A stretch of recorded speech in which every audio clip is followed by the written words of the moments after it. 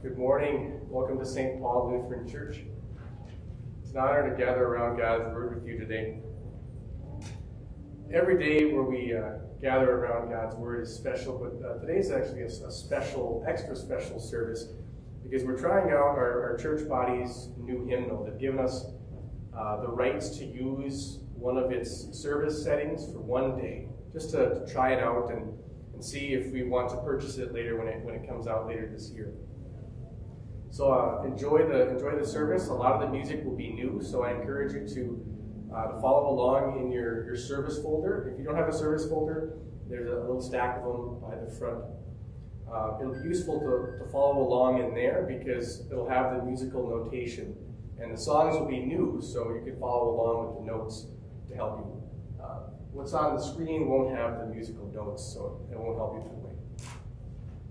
If the song is new and you don't feel comfortable singing, that's fine. You can just listen to me and enjoy the new music. And lastly, our focus for worship today is how followers of Christ are servant leaders. God bless our worship, and we begin with our first hymn.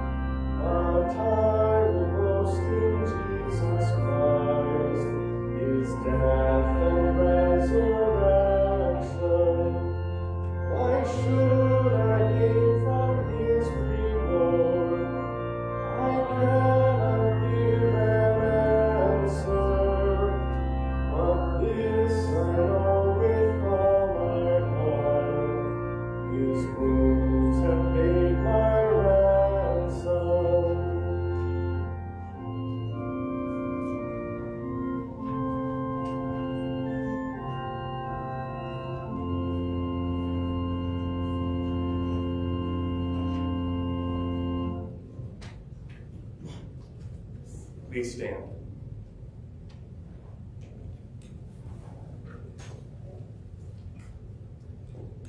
In the name of the Father, and of the Son, and of the Holy Spirit. Amen.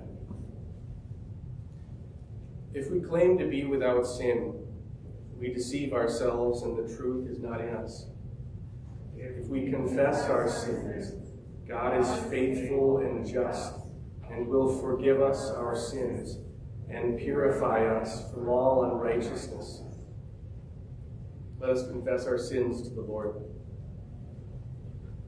Holy God, gracious Father, I am sinful by nature and have sinned against you in my thoughts, words, and actions. I have not loved my whole heart. I have not loved others as I should. I deserve your punishment both now and forever. But Jesus, my Savior, paid for my sins with his innocent suffering and death. Trusting in him, I pray, God, have mercy on me, a sinner.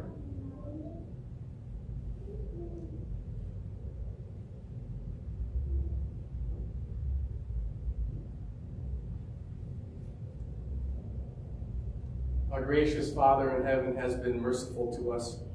He sent his only Son, Jesus Christ, who gave his life as the atoning sacrifice for the sins of the whole world. Therefore, as a called servant of Christ and by his authority, I forgive you all of your sins in the name of the Father, and of the Son, and of the Holy Spirit. Amen. For the Lord have mercy today, I will sing the invitations to pray, and then you're invited to join in singing the Lord have mercies and the Amen.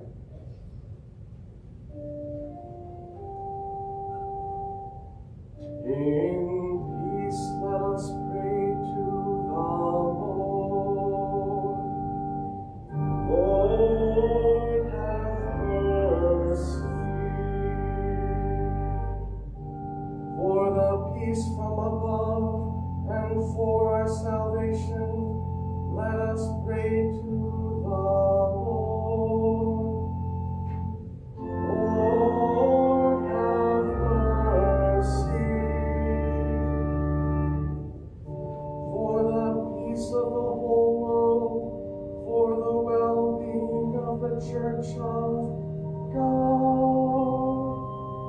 and for the unity of all, let us pray to the Lord. Lord, have mercy.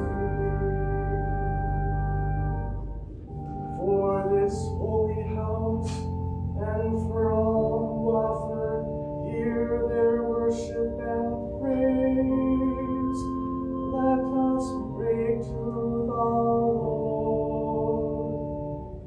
Lord, have mercy. Help, save, comfort, and defend us, gracious Lord.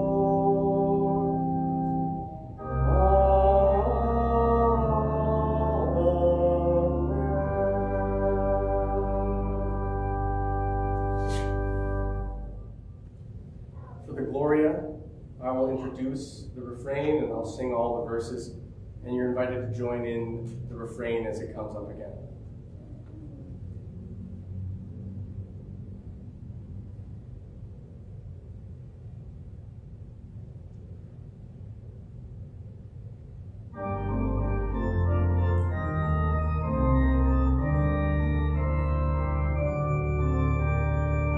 Glory to God in the highest, and peace to his people on earth. Lord God, heavenly King, almighty God and Father, we worship you, we give you thanks, we praise you for your glory. Glory to God in the highest, and peace to his people on earth. Lord Jesus Christ, only Son of the Father, Lord God, Lamb of God, you take away the sin of the world. Have mercy on us. You are seated at the right hand of the Father. Receive our prayer. Glory to God in the highest, and peace to his people on earth. For you alone are the Holy One, you alone are the Lord, you alone are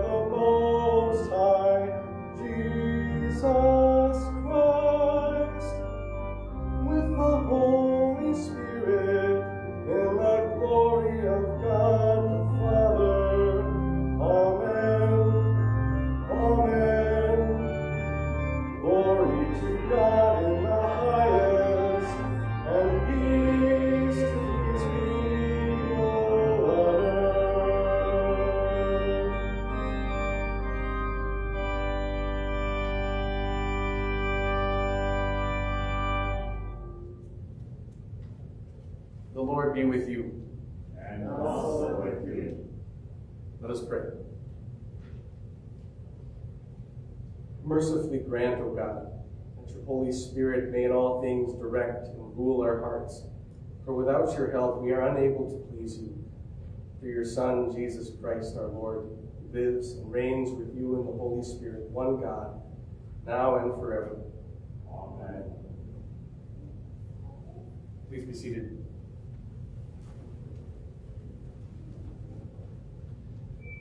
The first reading appointed for use in Christian churches this Sunday comes from Numbers chapter 12.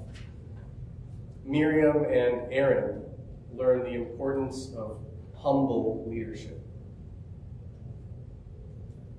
Miriam and Aaron began to talk against Moses because of his Cushite wife, for he had married a Cushite. Has the Lord spoken only through Moses? They asked. Hasn't he also spoken through us? And the Lord heard this. Now Moses was a very humble man, more humble than anyone else on the face of the earth. At once the Lord said to Moses, Aaron, and Miriam, come out to the tent of meeting, all three of you. So the three of them went out. Then the Lord came down a pillar of cloud. He stood at the entrance to the tent and summoned Aaron and Miriam. When the two of them stepped forward, he said, listen to my words. When there is a prophet among you, I, the Lord, reveal myself to them in visions. I speak to them in dreams. But this is not true of my servant Moses. He is faithful in all my house. With him I speak face to face, clearly and not in riddles. He sees the form of the Lord. Why then were you not afraid to speak against my servant Moses? The anger of the Lord burned against them, and he left them. When the cloud lifted from above the tent, Miriam's skin was leprous. It became as white as snow. Aaron turned toward her and saw that she had a defiling skin disease. And he said to Moses, please, my Lord, I ask you that you not hold against us the sin that we have so foolishly committed. Do not let her be like a stillborn infant coming from its mother's womb with its flesh half eaten away. So Moses cried out to the Lord, please, God, heal her. The Lord replied to Moses, if her father had spit in her face, would she not have been in disgrace for 7 days? Confine her outside the camp for 7 days. After that, she can be brought back. So Miriam was confined outside the camp for 7 days, and the people did not move on until she was brought back. The word of the Lord. Thanks be to God.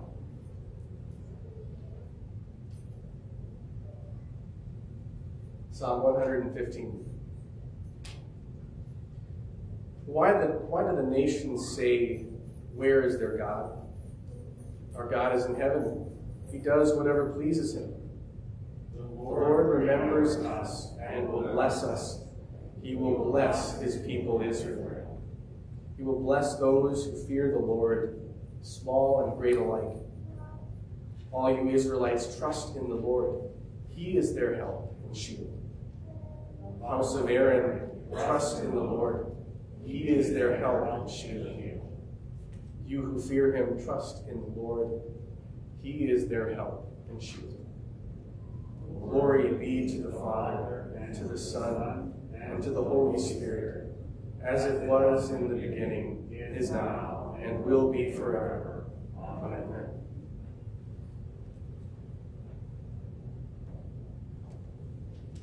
The second reading is from James chapter 3. James teaches us that true wisdom shows itself in deeds of humility. Who is wise and understanding among you?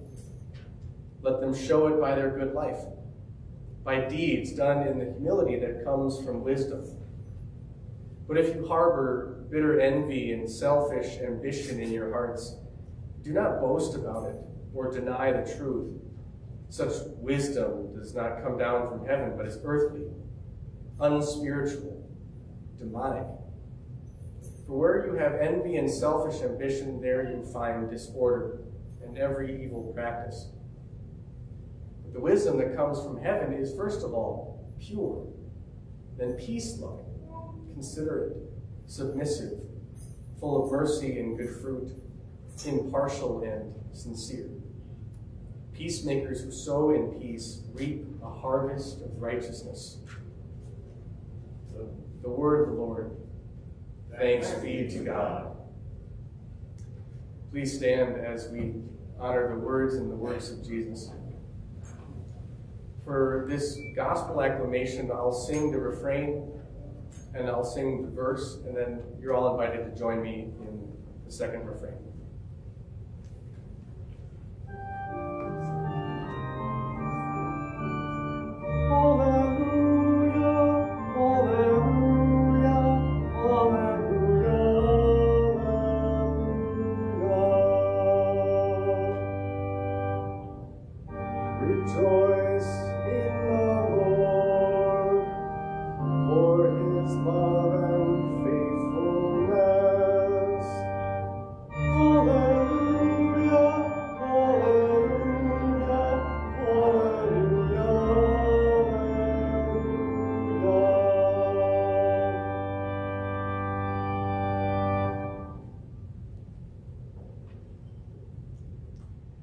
The gospel for today is from Mark chapter 9, and it will serve as the basis for the sermon. They left that place and passed through Galilee. Jesus did not want anyone to know where they were, because he was teaching his disciples. He said to them, "The Son of Man is going to be delivered into the hands of men. They will kill him, and after 3 days he will rise." But they did not understand what he meant, and were afraid to ask him about it. They came to Capernaum. When he was in the house, he asked them, "What were you arguing about on the road?" But they kept quiet, because on the way they had argued about who was the greatest. Sitting down, Jesus called the 12 and said, "Anyone who wants to be first must be the very last, and the servant of all." He took a little child whom he placed among them. Taking the child in his arms, he said to them, "Whoever welcomes one of these little children in my name welcomes me. And whoever welcomes me does not welcome me, but the one who sent me." The gospel of the Lord. Praise be to you, Lord Christ. Please be seated.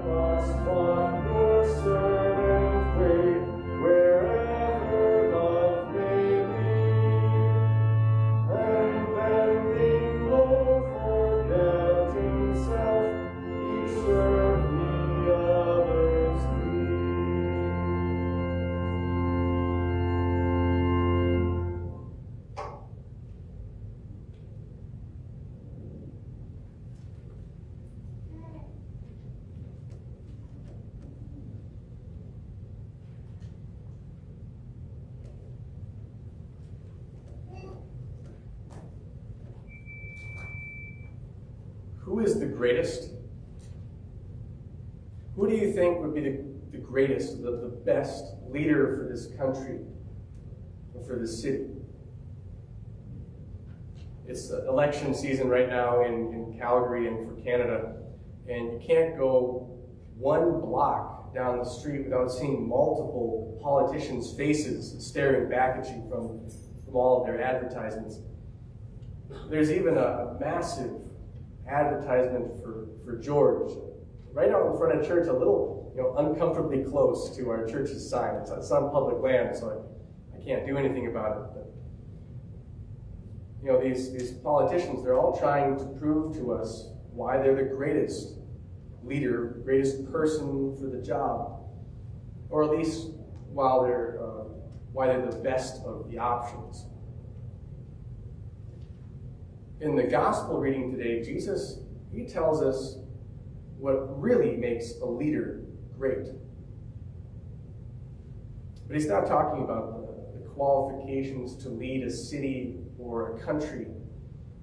He's talking about what makes a great Christian leader. And as we meditate on this section of Scripture from Mark chapter 9 today, we'll see that a great and a godly leader is one who serves others in the context of Jesus' service for them. This is how to be a great leader. Understand how you've been served. Humbly serve others. Mark tells us today in the 9th chapter of his gospel that Jesus and his disciples passed through Galilee. Jesus did not want anyone to know where they were because he was teaching his disciples.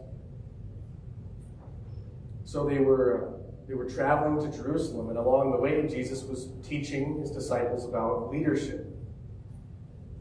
And that was important because these men, these closest disciples of his, would soon become the leaders of God's people on earth. We call them the apostles. And the most important thing they needed to understand in order to be leaders later on was what Jesus was about to do in Jerusalem when they got there. Jesus told them, he's speaking about himself here, the Son of Man is going to be delivered into the hands of men. They will kill him, and after 3 days he will rise. But the disciples did not understand what Jesus meant, and they were afraid to ask him about it. I think we can get why they didn't want to ask him more about this. I mean, Jesus was talking about people killing him. It's not exactly a fun topic of conversation, but it was important that they understood this. Because Jesus going to Jerusalem and letting himself be killed there would be the greatest act of leadership the world has ever seen. Jesus being killed on a cross is how he would lead the way to heaven for us. It's the ultimate example of servant leadership, because as he was dying, he was serving us in our greatest need. And our greatest need is forgiveness for our sin. Because we have all disobeyed God. Because we have all sinned, we deserve our holy God's punishment. But Jesus, as he was being killed, he served us by taking the punishment of God we deserved upon himself and suffering for it. He put the needs of the whole world ahead of his own, and he made the hardest sacrifice imaginable. God sent his son Jesus here to this earth to be our leader and our Lord, but according to Jesus' own word, he did not come here to be served, but to serve, and to give his life as a ransom for many.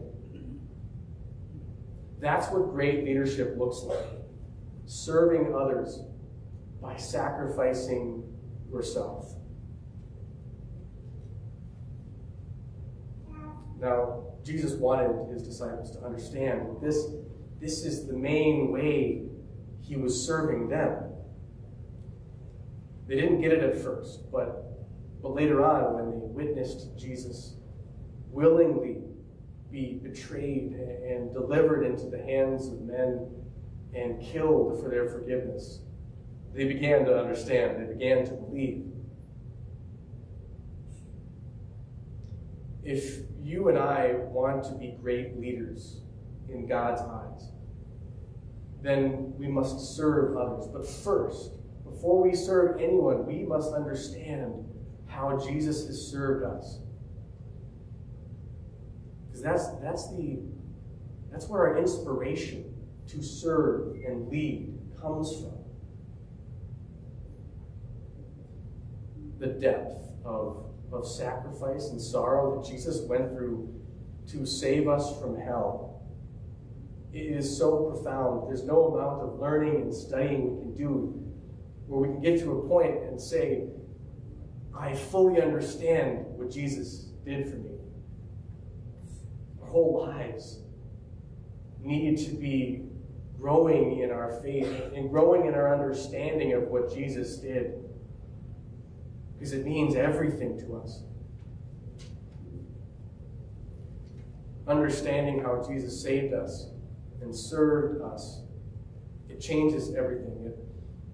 It gives us peace. It gives us contentment. It makes us thankful and willing to serve others as we have been served. It gives us purpose. Because the ultimate purpose of a godly leader is to spread the good news of Jesus with the world. A good leader can do a lot of things, but I'll say it again, the ultimate purpose of a good leader is to lead others to Jesus. Because that is, Jesus has the most important thing for every person. He serves everyone in their greatest need by giving them forgiveness. And a godly leader brings people to Jesus. As we talk about what makes a leader great, it's natural to think, well, then, who is the greatest? But great leadership is not about being the greatest or comparing yourself with other people to see who is better. It's about humble service. And that's what Jesus taught his disciples next. Mark tells us that they finished at least one leg of their journey and they came to Capernaum. And when Jesus was in one of the houses, he asked them, "What were you arguing about on the road?" But they kept quiet because on the way they had argued about who was the greatest. The disciples were excited about being trained to be leaders, but they still lacked the humble servant heart that's necessary for leadership. And they even knew that their prideful attitude was a problem. Because when Jesus asked them about it, they didn't answer. It's kind of like us. When we know about our problems, we don't want to talk about them. We don't want to talk about them with people who could help us. But Jesus knew they needed to talk about this, or else they wouldn't become the leaders he needed them to be. So he brought it up, and he taught them some humility. Sitting down, Jesus called the 12 and said, "Anyone who wants to be first must be the very last and the servant of all." Once again here, Jesus emphasizes that leadership is servanthood. It's so different from what much of the rest of the world thinks about leadership. That leadership is not so much about telling other people what they should do. It's more about serving others in their needs. But what Jesus adds to the whole leadership discussion here is that if we want to be a great leader, if we want to be first, then we have to be last. What does Jesus mean that we should be last? Well, if you're last, you don't receive recognition or reward. You know how this is in a competition. It's the first and the second and the third place people who get the recognition. But if you're last, you don't get any. So Jesus says, serve others like you're last. Serve others and do good for them. Simply because that's what our Savior wants us to do. Not because we're looking for the praise or the thanks or the recognition or even payment for it. And certainly not because we want to make ourselves feel better. We serve others because that's what Jesus wants us to do, and he has served us so well. And Jesus gave them an example of this. He took a little child whom he placed among them, and taking the child in his arms, he said, "Whoever welcomes one of these little children in my name welcomes me." And not only just him, but the one who sent him, the Father. Jesus picked up this little child. So it must have been a pretty small one, a baby or a toddler. A baby is a perfect example of someone we care for and serve, and we do many, many things for, but really can't do that much for us, except for looking cute. We have to do everything for them, and we get little in return. That's what true servant leadership looks like. Putting ourselves last, putting the needs of others before our own, and not receiving payment for it. There's a lot of ways we can apply this to our lives, but I think the most direct application is the most meaningful, especially for those of us who have a baby or a small child in the family. I mean, think about this. What this means is that caring for babies and little children is one of the greatest acts of leadership you could do. This is, so powerful. If you're a parent or a grandparent or an older brother or sister, and you have a little one in the family, all the hours, the thousands of hours you put into serving kids every year, the changing them and the teaching them and the strapping them in the car and taking them to church and the welcoming them in Jesus' name, all that time is not wasted.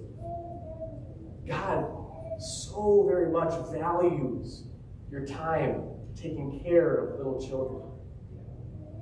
It's one of the greatest things you could do, even though the world doesn't recognize you for it. And at times it's exhausting and tedious. That is a beautiful thing to do in the eyes of God. What are some other ways that we can humbly serve? What about when there's a family member or a friend or even a neighbor, someone who's in a bad place? They're going through a really hard time, and look, if you're honest with yourself, you really don't enjoy spending time with them. They're not very fun to be around, but they need you. They need someone to listen to them or be with them or encourage them. We will be those people who serve others, put the needs of them ahead of our own. Other examples are people with no homes, people with no food on the table, or refugees who are fleeing from persecution or war. We need to serve them too. Service that is great in the eyes of God is giving others your best when they're at their worst. It's loving people when they don't deserve it. It's praying for your enemies, that good happens to them.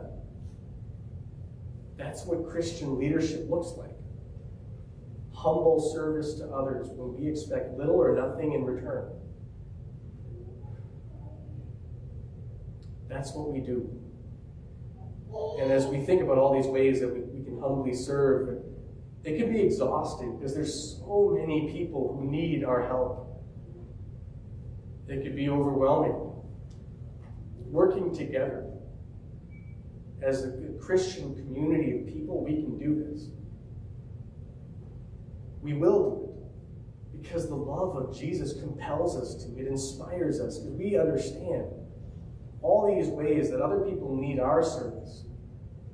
That's all how Jesus has served us. When we were at our worst, when we were still sinners, the Apostle Paul says, Christ died for us. He helped us for free. He gave us forgiveness and peace and purpose in this life for free. He was killed as a sacrifice of atonement for the whole world, even though so many people would never believe in him or recognize him or give him thanks. He prayed for his enemies and for all people, even the people who were killing him on the cross. He shows us love even when we don't deserve it. And when we were homeless, when we had no place or right to be in heaven, Jesus rose from the dead, ascended to heaven, and is there right now, preparing a place for us. Understanding this and serving like this is what makes a great leader.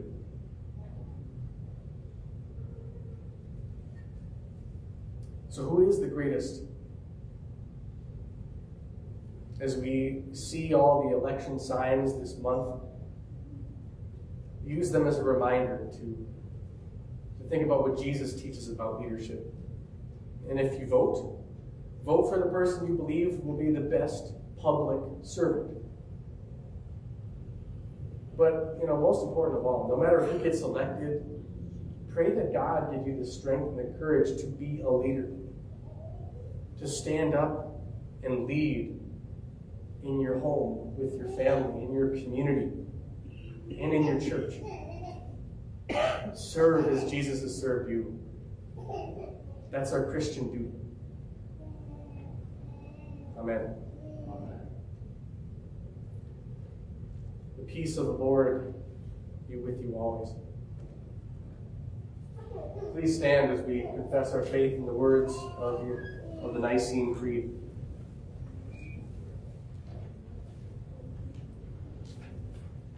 We believe in one God, the Father, the Almighty, maker of heaven and earth, of all that is seen and unseen. We believe in one Lord, Jesus Christ, the only Son of God, eternally begotten of the Father, God from God, light from light, true God from true God, begotten and not made, of one being with the Father. Through him all things were made. For us and for our salvation, he came down from heaven, was incarnate of the Holy Spirit and the Virgin Mary, and became fully human. For our sake he was crucified under Pontius Pilate. He suffered death and was buried. On the third day he rose again in accordance with the Scriptures. He ascended into heaven and is seated at the right hand of the Father. He will come again in glory to judge the living and the dead, and his kingdom will have no end. We believe in the Holy Spirit, the Lord, the giver of life, who proceeds from the Father and the Son, who in unity with the Father and the Son is worshipped and glorified, who has spoken through the prophets. We believe in one holy Christian and apostolic church. We believe in one baptism, the forgiveness of sins. We look for the resurrection of the dead and the life of the world to come. Amen.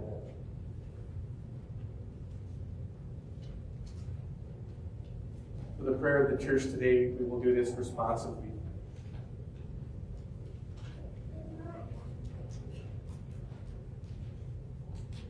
Eternal Lord, give us peace as we ponder the good news that you forgive our sins in Christ.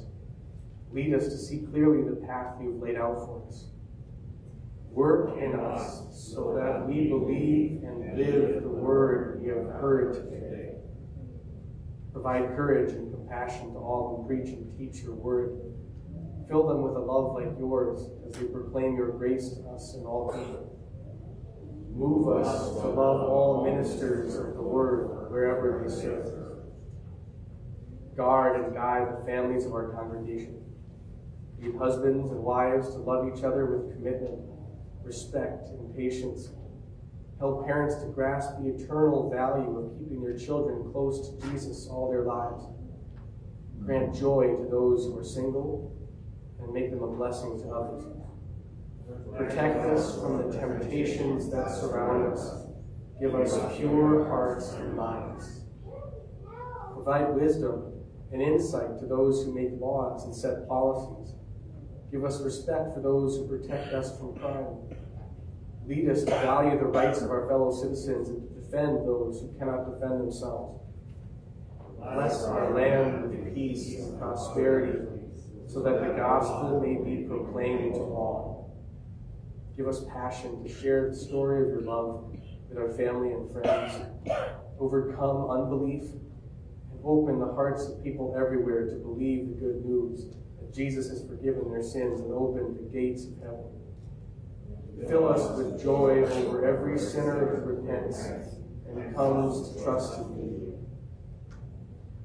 Extend your healing power to those who are sick and suffering in body or mind.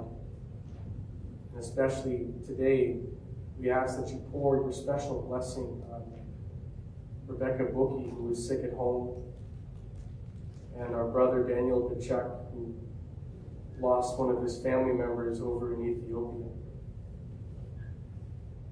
Also give patience and compassion to all who care for the sick and the dying. Lift the eyes of the distressed to your love in Christ. Hear us, Lord, as we pray in silence.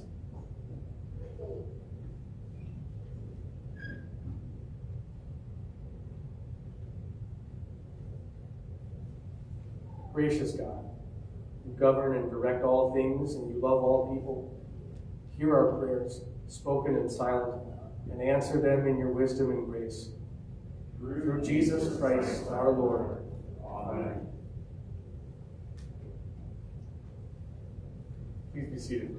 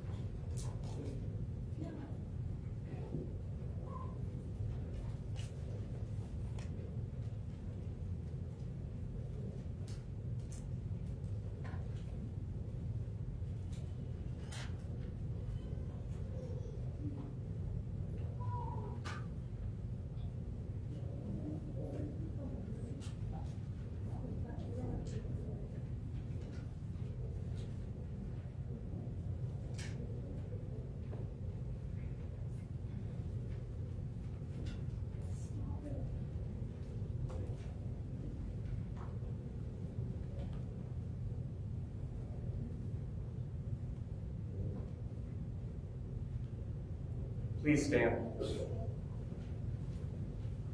As we begin the portion of the service with the sacrament, in this part in particular, we will sing it responsibly. It is new music, so I encourage you to follow along in your service folder. The musical notes are there. If you don't know what to sing, then you can just listen to me.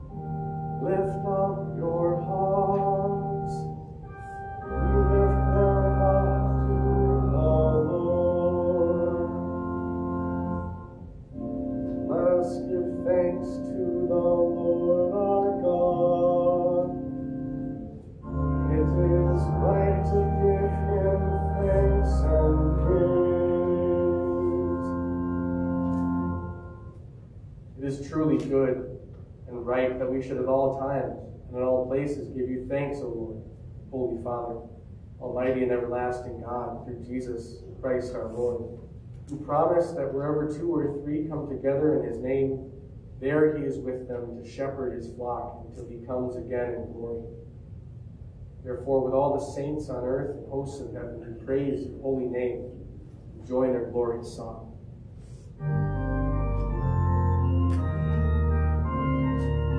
Holy, holy, holy Lord, God of power, God of might, heaven and earth are full of your glory.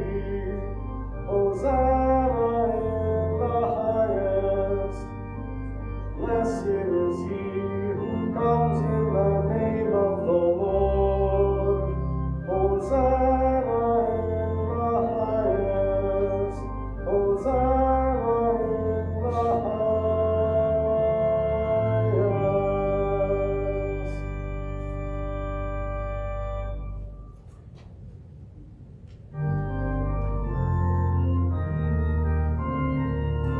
Holy, holy, holy Lord, God of power, God of might, heaven and earth are full of your glory. Hosanna in the highest. Blessed is he who comes in the name of the Lord. Hosanna in the highest. Hosanna in the highest.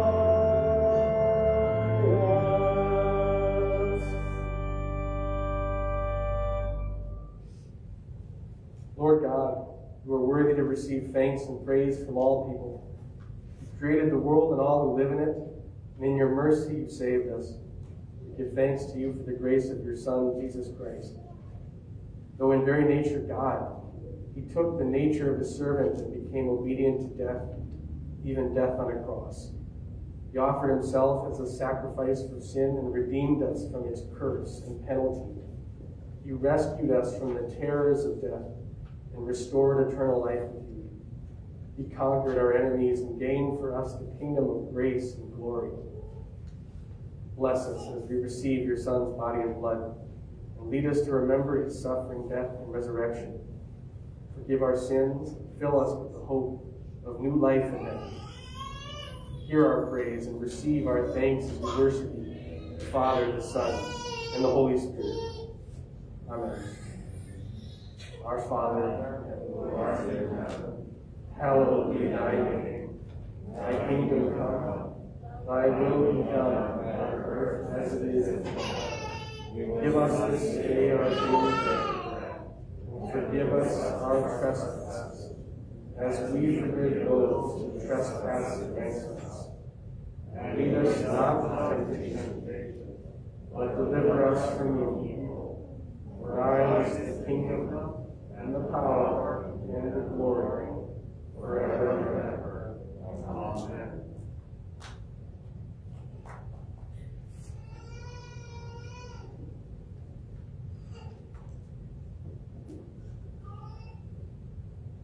Our Lord Jesus Christ, on the night he was betrayed, took bread. And when he had given thanks, he broke it and gave it to his disciples, saying, "Take and eat. This is my body, which is given for you. Do this in remembrance of me." Then he took the cup, gave thanks, and gave it to them, saying, "Drink from it all. This is my blood of the new covenant, which is poured out for you for the forgiveness of sins. Do this whenever you drink it, in remembrance of me." The peace of the Lord be with you always. Amen. For the Lamb of God, I will sing the first phrase, and then you're invited to join me in singing the second two phrases.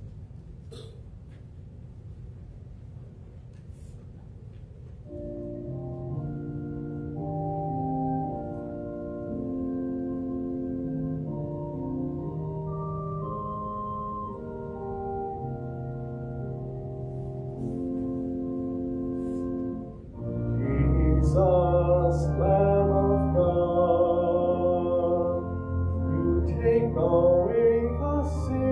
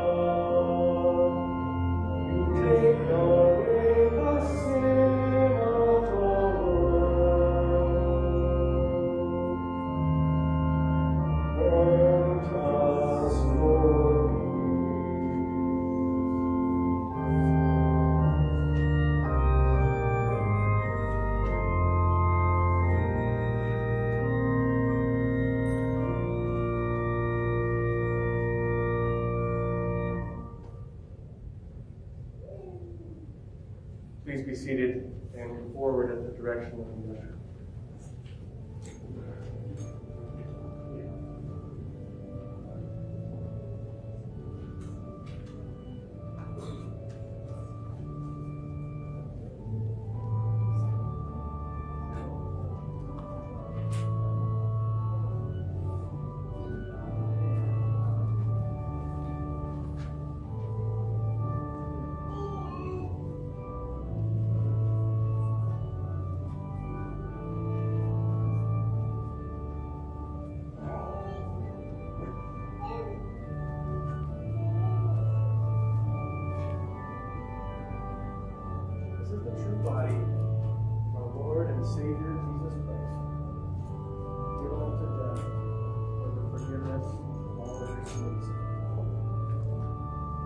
This is the true body of our Lord and Savior Jesus Christ, given unto death for the forgiveness of all our sins. This is the true body of our Lord and Savior Jesus Christ, given unto death for the forgiveness of all our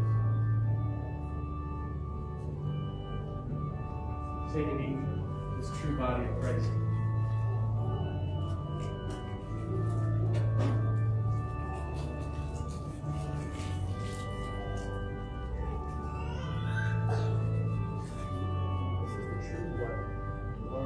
Savior Jesus Christ, shed for you for the forgiveness of all of your sins.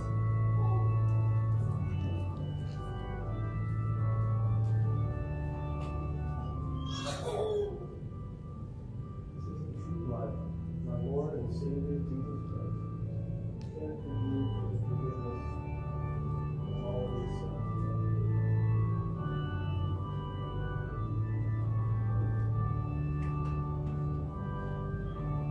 Take and drink this true blood of Christ. Now this true body and blood of our Lord and Savior Jesus Christ strengthen and preserve you in your true faith until life everlasting. Your sins are forgiven. Go in peace.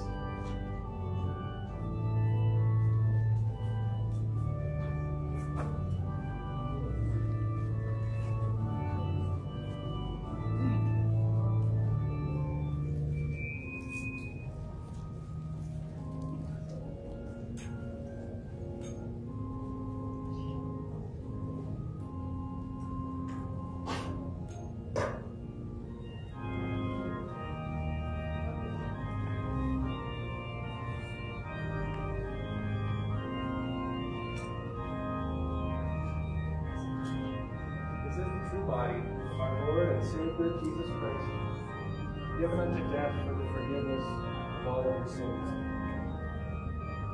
This is the true body of our Lord and Savior Jesus Christ, given unto death for the forgiveness of all of your sins. True body. Take and eat this true body of Christ.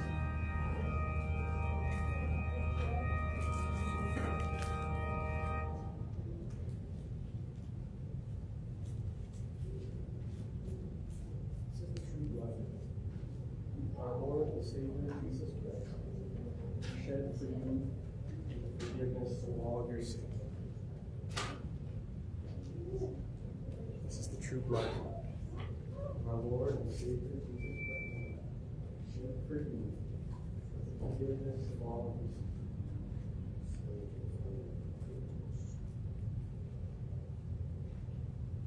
Take and drink this true blood of Christ. Now this true body and blood of our Lord and Savior Jesus Christ strengthen and preserve you in the true faith until life everlasting. Your sins are forgiven. Go in peace.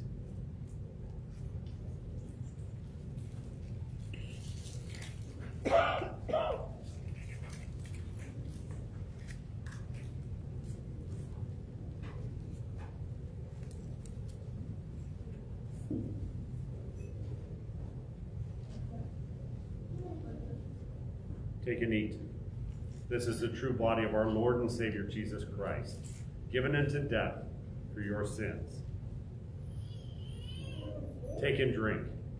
This is the true blood of our Lord and Savior Jesus Christ, shed for you for the forgiveness of all your sins.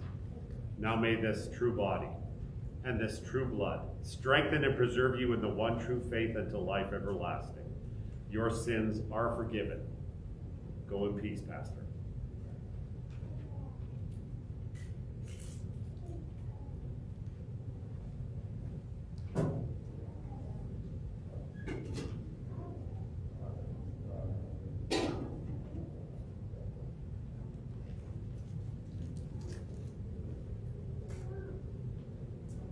Please stand.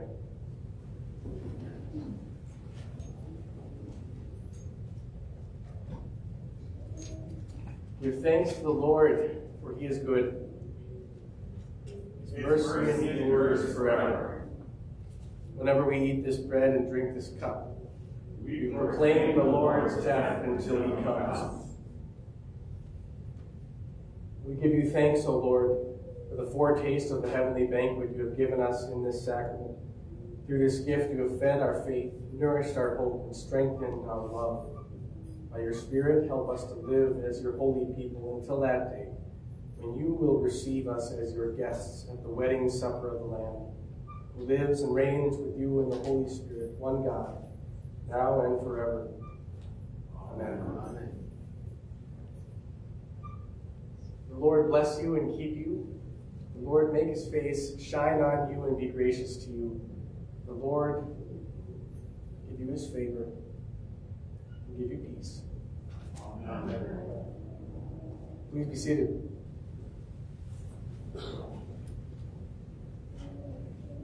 Thank you all for coming today, worshiping God with us and trying out the new hymnal. What you experienced today is one of the many, probably one of 7 different musical settings for the liturgy that we could use. This is just a sampling of what we'll have at our fingertips if we choose to purchase this hymnal at the end of the year. If you have questions about it, feel free to ask me. And just in a few moments, we'll have a 19-minute Bible study right after the service. We'll do it like we used to do it in here. Unfortunately, with the new restrictions, we have to socially distance. We can't really meet in the other room anymore unless we would be really spread out. So we're going to do Bible study how we used to do it, all in here right after the service. And we're going to study some of the scripture, some of the Bible that is in the way that we worship. So some of the things that you heard and sung today, we're going to look into the biblical basis for worshiping like that. I know last week when we were talking about dual citizenship and kind of Pastor talk politics, there was still some more we could have talked about. I think we might have to table that for another time when we can actually have discussions more easily amongst each other, and we can get a little bit closer to each other and actually talk, between families. So we'll save that for a different time. As for other announcements, I will be on holiday for the next week and a half or so. So if you need, if there's an emergency and you need pastoral assistance, you can call Pastor Schultz or email him. He's on the other side of Calgary. So I'm going to be sending an email out today or tomorrow with all of that information, when I will be back. And then if you need a pastor in the meantime, I'll give you Pastor Schultz's information so you can contact him. This week's cleaners are the Lakings. I want to thank Lindsay for cleaning the church yesterday, and everyone, Byron especially, for helping out with the clicker and with live streaming. By the way, thank you for anybody who's still with us online. Thanks for joining us through Facebook. Lastly here, one more, I want to pitch this Bible study. It will be a strict 19 minutes. And if you stay, this will enrich your worship and make worship more meaningful to you from every Sunday from now on. I'm serious. We're going to talk about why the way we worship the way we do, it will give more meaning to every single Sunday. So that's part of the importance of the Bible study we're doing today. Byron, could you pass up the clicker, please? Thank you.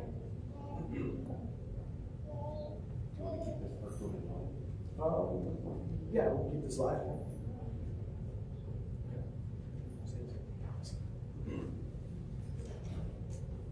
God's word and the way we worship. I'm going to set my timer because it will be a strict 19 minutes.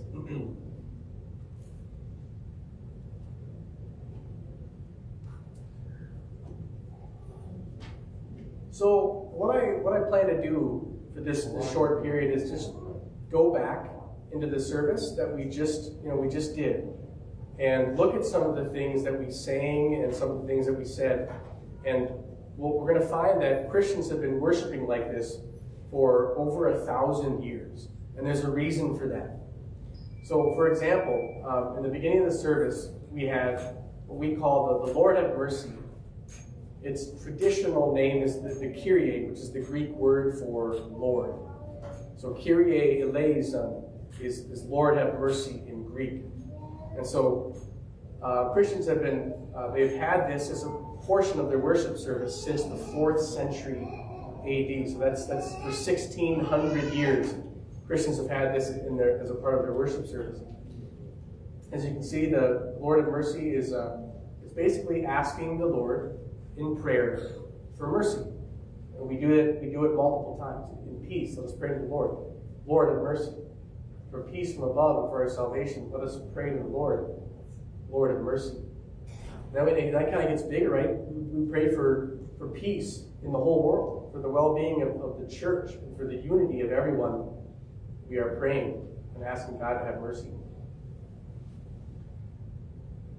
Now, Lord have mercy is a prayer that believers have prayed since before Jesus came. It's found in the Old Testament, especially in the Psalms.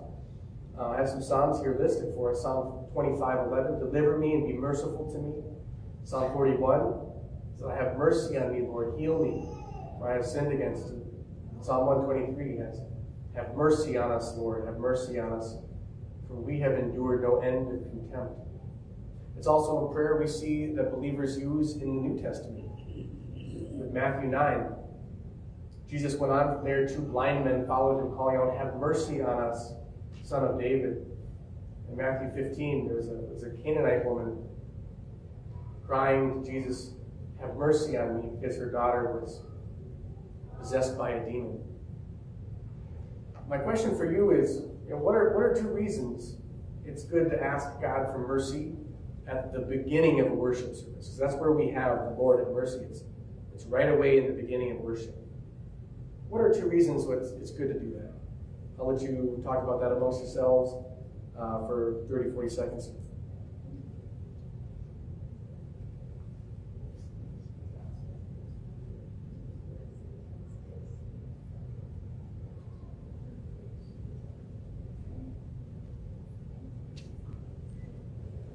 What do you think, Leora?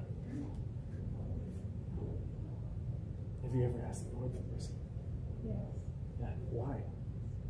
Need it. Yeah. Well, one reason.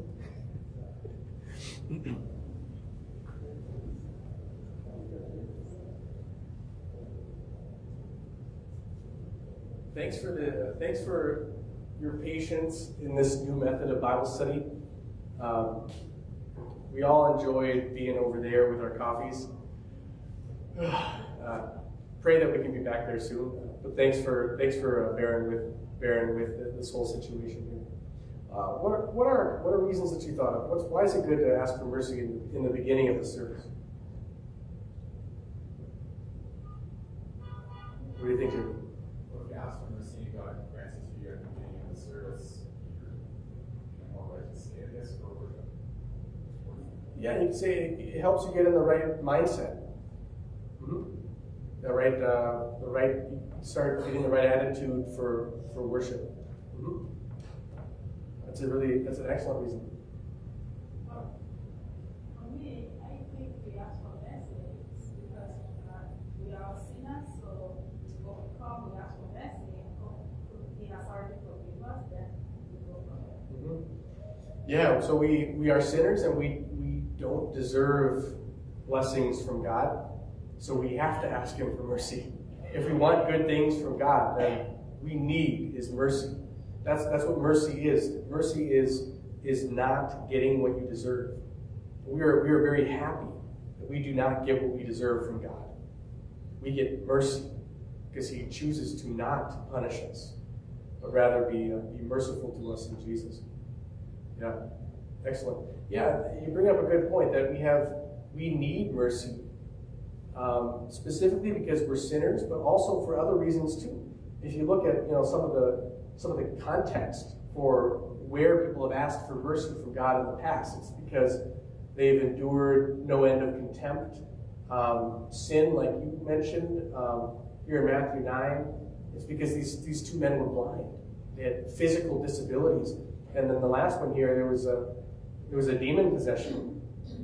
So another reason we ask for mercy, not only because we need forgiveness for sin, but also because we have so many things hurting us and troubling us in life.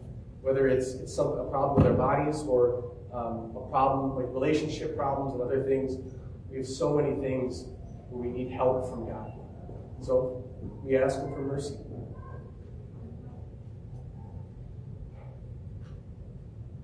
The next part of the service, if you remember, the glory to God in the highest, otherwise known in Latin as the Gloria, that happens immediately after the Lord have mercy. You go right into it. The lyrics for this song, they go, glory to God in the highest, and peace to his people on earth. Lord God, Heavenly King, Almighty God and Father, we worship you, we praise you, give you thanks. And we praise Jesus, only Son of the Father, Lord and Lamb, to take away the sin of the world.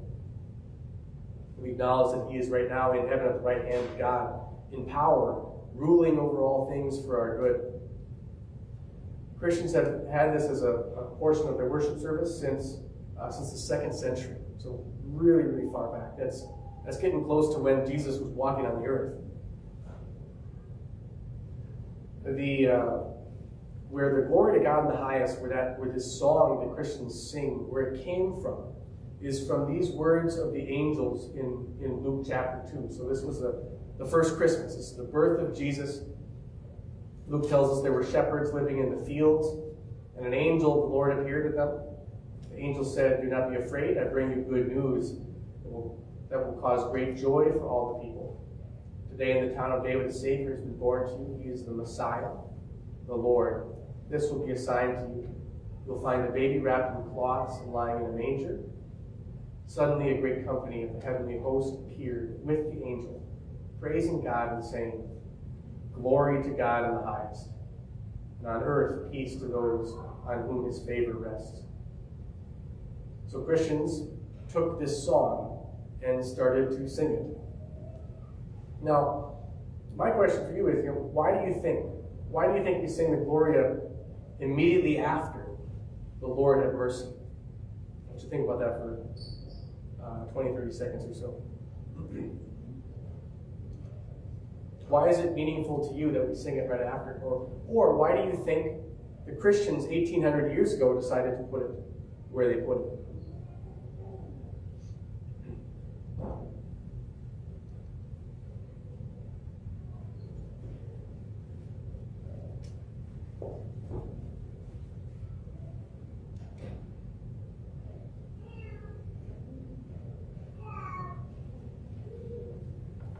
What do you think?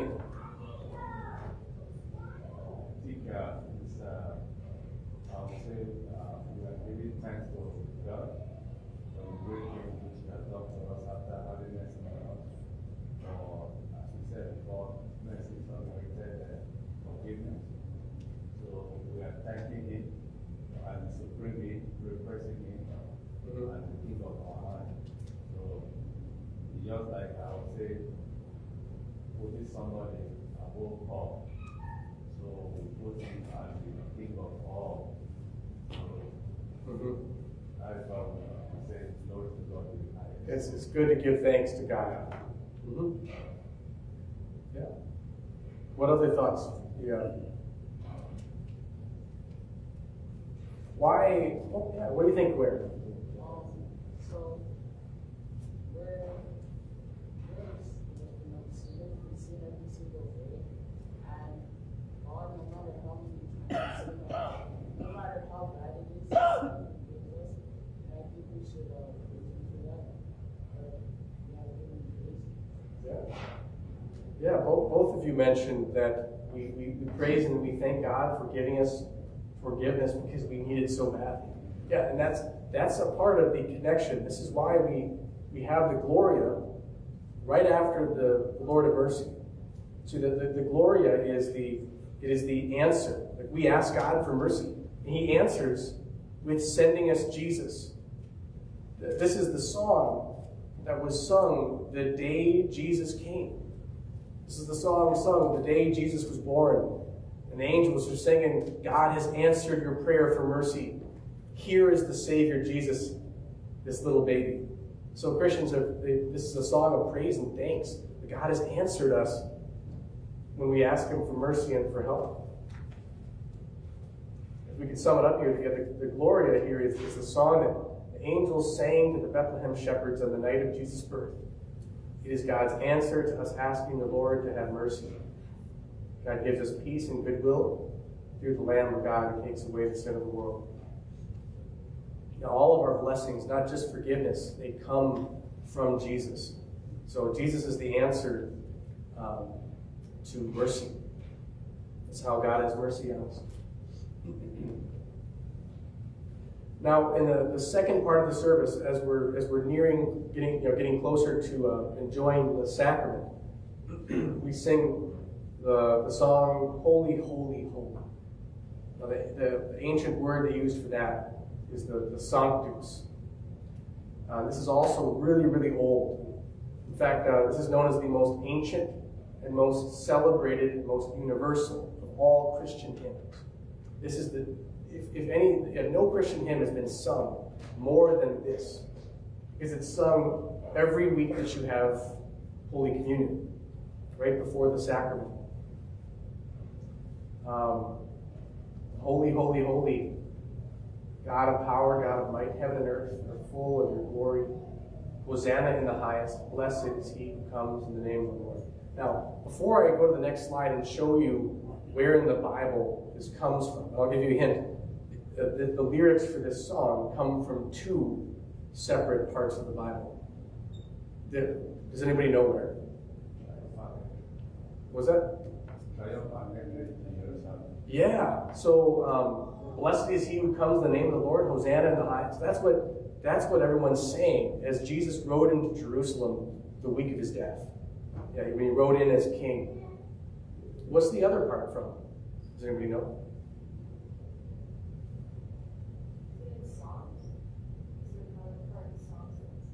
Close. It is the Old Testament, but not the Psalms. It is from Isaiah 6, where he gets this vision of the angels in heaven singing the praises of God. And the angels were singing, "Holy, holy, holy is the Lord Almighty. The whole earth is full of his glory." So we combine these two together to come up with the song, Sanctus. Now, I'm gonna, because we have about 5 minutes left. I want to get through this. What is the beauty of adding these two songs together? The beauty of it is, by combining these two songs together, one sung by angels in heaven, and the other sung by the people on earth, we combine the praise of heaven and earth into one. The whole creation praising God, and specifically the Messiah, Jesus, who has come in the name of the Lord to save us. So this is why it's so beautiful, and Christians have sung it for so long, is because it's like it's the mother of all hymns. It is the song of the angels and the song of the people, all praising God together. Also, it's the Old Testament and the New Testament. Heaven and earth, all praising God. And lastly here, we sing the Lamb of God right before we receive the sacrament. Jesus, Lamb of God, you take away the sin of the world. Again, we say, have mercy on us. There's a number of places this comes from. Isaiah 53, the great prophecy of how Jesus would save us, talks about Jesus being led like a lamb to the slaughter. John 1, which is the primary place where we get this song from, is the words of John the Baptist, who saw Jesus in the distance and said, he pointed, he's like, look, the Lamb of God who takes away the sin of the world. And then 1 Peter 1, I'll read this whole one. So you know that it was not with perishable things such as silver or gold that you were redeemed from the empty way of life handed down to you from your ancestors, but with the precious blood of Christ, a lamb without blemish or defect. My question is, what are two reasons you think of that singing the Lamb of God here is helpful before receiving the sacrament of Holy Communion? Why is this a useful thing to sing? What do you think? To recognize the meaning of what it says. Yeah. So we can recognize some of the meaning in the sacrament. Specifically what? I was going to add that the Lamb and Jesus are the same thing. It relates to the Lamb of slaughter, so the Old Testament sacrifices, it ties into the sacrament and what Jesus did on the cross. Mm-hmm. It's a fulfillment of what we talked about. Yeah, it reminds us of all the shadows in the Old Testament pointing to Jesus and what he would do. Specifically, all the many hundreds of thousands of lambs that were slaughtered and sacrificed to remind people that there would be another lamb.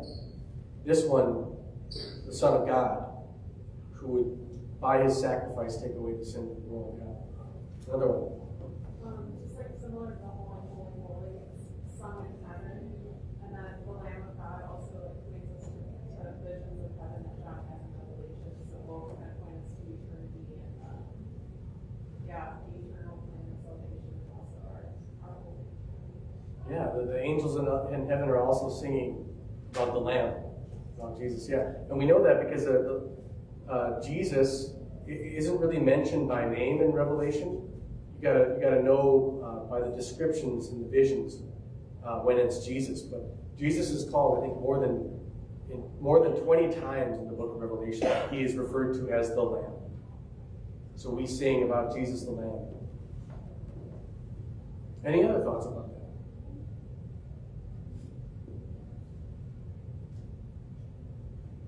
Yeah, the other thing is, I want to point this out, when in the Old Testament, when they celebrated the Passover, when they slaughtered a lamb, they would take the lamb's blood and then paint it on their door frames. They knew that it was symbolic of the blood saving them, the blood of the lamb saving them. The same thing with the blood that we receive in the sacrament. The blood of Jesus is what was used to purchase our souls and to forgive our sins. So yeah, it's a whole lot of imagery and symbolism and meaning in singing about Jesus, the Lamb of God. So that's actually, we got a minute left. So I want to close with just one thing in particular here. So Christians have been using these songs for all of these songs. They're at least 1,300 years old. Some of them are 1,800 years old. And they've been used for almost the last 2 millennia. They've been used with different tunes, different melodies. So that's why you're probably familiar with the stuff that we sang today. The words that we sang, you're familiar with. Because those words have stayed the same. The songs have stayed the same for over 1,000 years. The tunes, the melodies that we sing them to, those have changed over time. And so that's what the new hymnal has done. the new hymnal has put some new melodies to the same words to keep things fresh. If we get the new hymnal, there's various options. So we heard just one of the melodies we could sing these to today, but there will be other options. There's even that I'm especially excited about. I think there's an African-themed a liturgy that was or melodies that were developed in Africa to sing these songs to. And since we have more than half of our membership here is from Africa, that might be especially useful for us. So I'm really excited about the new hymnal and what it will allow us to do for worship. And again, if you have any questions about it, please, just let me know. I'll be happy to explain more. Thanks for coming and sticking around. God bless the rest of your week.